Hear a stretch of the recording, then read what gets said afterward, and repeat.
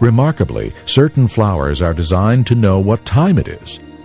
California poppies, morning glories, and daylilies are three beautiful examples.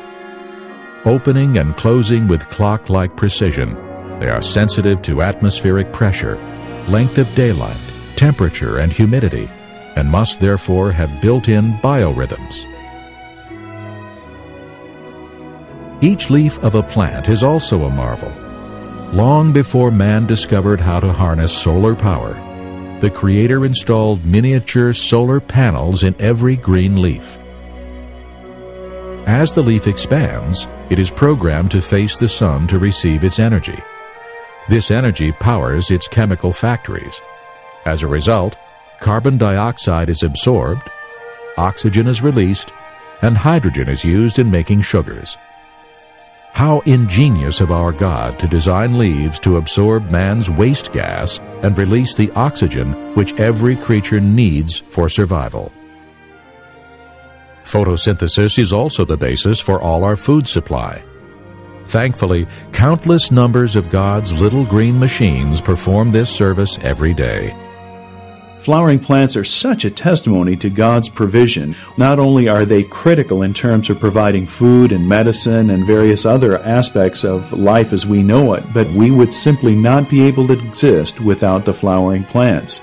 Well, that ties in with the large group of animals called the arthropods. One of the groups of arthropods would be the insects. Insects need the plants, and plants most assuredly need the insects in terms of pollination, in terms of keeping the plants fertilized on a year-to-year basis. Genesis 2:9 tells us that God created green plants, pleasant to the sight and good for food. Plants use the amazing process of photosynthesis to trap energy from the sun, to put together carbon dioxide molecules from the air, water molecules from the soil, to make sugar molecules, a basic building block for all of the other food groups. Where do the plants get the carbon dioxide? We breathe it out. Animals breathe out the carbon dioxide. Plants absorb that carbon dioxide. They absorb the water. They release oxygen from the water molecules so we can breathe it in, burn the sugar to produce the carbon dioxide that they can absorb to make more sugar. You may get the idea. All of these parts have to fit together at the same time.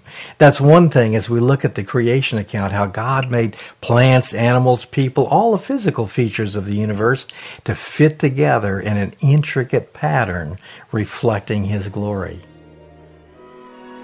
Food, oxygen, medicine, fuel, raw materials. Surely the Lord designed plants for our benefit. The rich diversity of flowering plants and the many purposes they serve all point to a wise and compassionate Creator. Though magnificent in bloom, the glory of the flower quickly fades. Scripture likens man's life on earth to a flower, so quick to pass away. Therefore, how important it is for each of us to seek everlasting life today.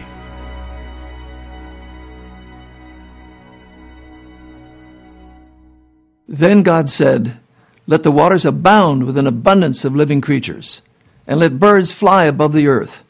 So God created every living thing that moves, and God saw that it was good. In the book of Genesis, we read that God created everything to be very good. And though sin has since injured creation, the fish, the birds, and all creatures still testify to God's goodness and wisdom. We'll now turn our attention to the Lord's incredible creatures.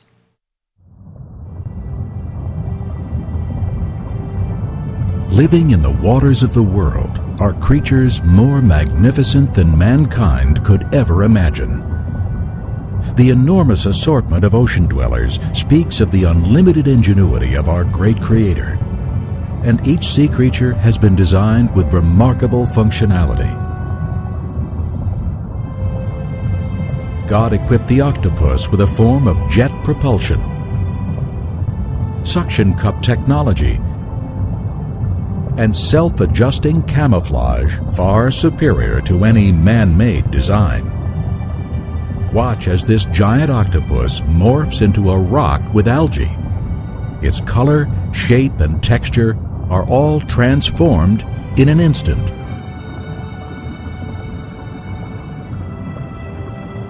The squid on the left is a male.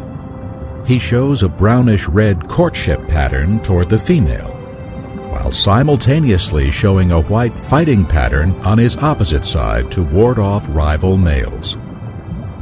As he switches sides, his markings actually flip. Dual simultaneous signaling demonstrates God's engineering supremacy. Underwater symbiotic relationships reveal perfect foresight in design planning.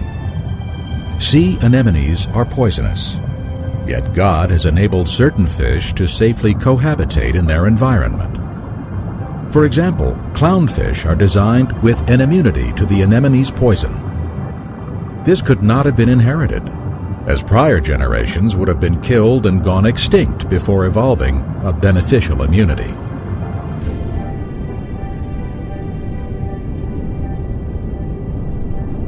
The schooling pattern of certain fish is still being researched. The ability for fish to dart with synchronized movements reveals the guiding hand of a grand conductor.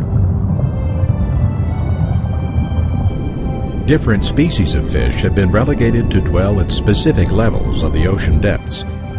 This capability is the result of a specially designed air bladder, which secretes gases from the bloodstream, regulating the pressure, maintaining equilibrium, allowing the fish to survive at various water pressures within a range determined by the Creator.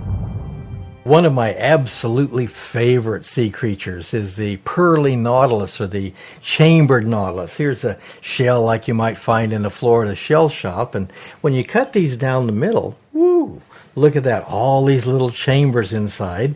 The animal that lives in the last chamber here is essentially a squid. It has lots of little tentacles coming out the front like that. All these little chambers enable it to regulate its buoyancy like a submarine does. Inside that amazing squid, there's a brain. There's an eye that sees the world like we do. There's a digestive system with salivary glands and a pancreas gland. They have 3 different hearts. They're as complex inside as we are. And yet, fossils of this kind of creature are among the first to be found. Initial complexity, a marvelous testimony to God's creativity. When I look at the sea creatures that God has created, I look in particular to the fish. They are amazing creatures, starting with their streamlined efficiency, the fact that they are designed to extract oxygen from the water in such an efficient manner, the fact that they have such a pleasing aesthetic values, and also, of course, the great quantities of food they provide for man. Fish have always been fish, according to the fossil record. Yes, fish certainly are an incredible feature of God's living creation.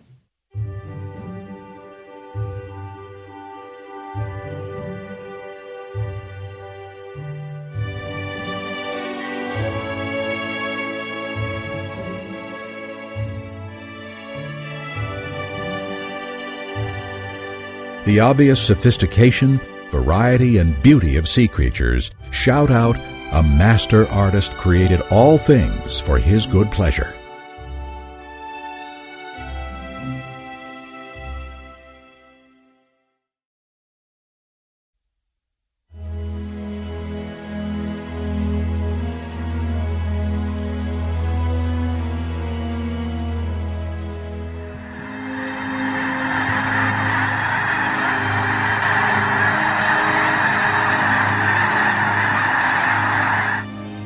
Birds are among the most captivating creatures on earth.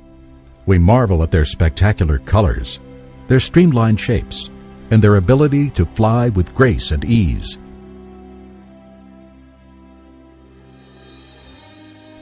For centuries, man attempted to imitate the flight of a bird. It was only in the 20th century that he succeeded in controlled flight. To this day, in order to improve the aerodynamics of the plane, man will return to study God's marvelous avian design.